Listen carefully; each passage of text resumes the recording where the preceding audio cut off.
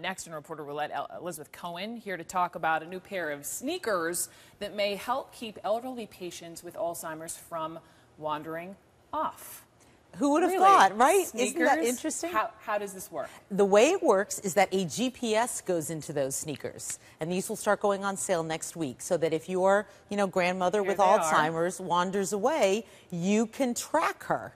And again, these go on sales next week, and it generates a map, kind of like, you see a Google map where you get directions. Sure. It can tell you where she is so that you can follow her. Is this technology new? No, it's interesting. Shoes aren't new, and GPSs aren't new, but putting a little GPS in a shoe is a new idea. But there are other companies that are doing sort of similar things. For example, putting a GPS in a bracelet that an elderly that is locked so they can't take it off. That's another. That has a GPS in it. There's also little modules that you could put if someone often carries a bag. You put it in their bag, and you can track them that way. So there's a couple of different ways of doing this. I guess you just have to make sure they're not taking them off.